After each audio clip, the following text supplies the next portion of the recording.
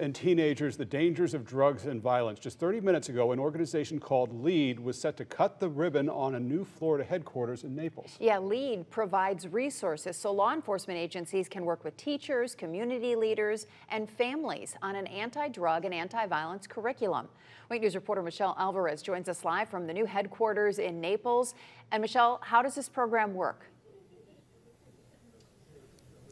Lois, LEAD, as you mentioned, plans to run their program from this building and these offices, and as well as their national philanthropic operations. Now, the word LEAD itself stands for Law Enforcement Against Drugs, and the program already operates in over 44 states. They do provide resources and leadership so law enforcement agencies can work with educators, community leaders, and families on anti-drug, anti-violence curriculum for K through 12 students.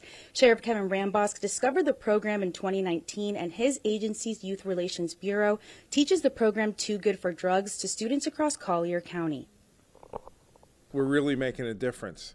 Our company motto is "We Serve." We're a 501c3 charitable organization, and we're here to serve the communities, and we're here to make a difference in the life of everyone. You're really able to make a very positive interaction with our young people here and get them to learn how to make good decisions on their own.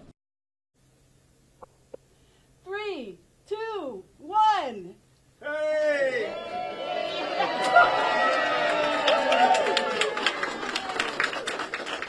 Everyone here is so excited for this new building, and as I mentioned, LEAD as a program itself plans to run their program for the entire state of Florida right here from these offices. Well, that was the grand celebration of their grand opening, and I'll throw it back to you guys.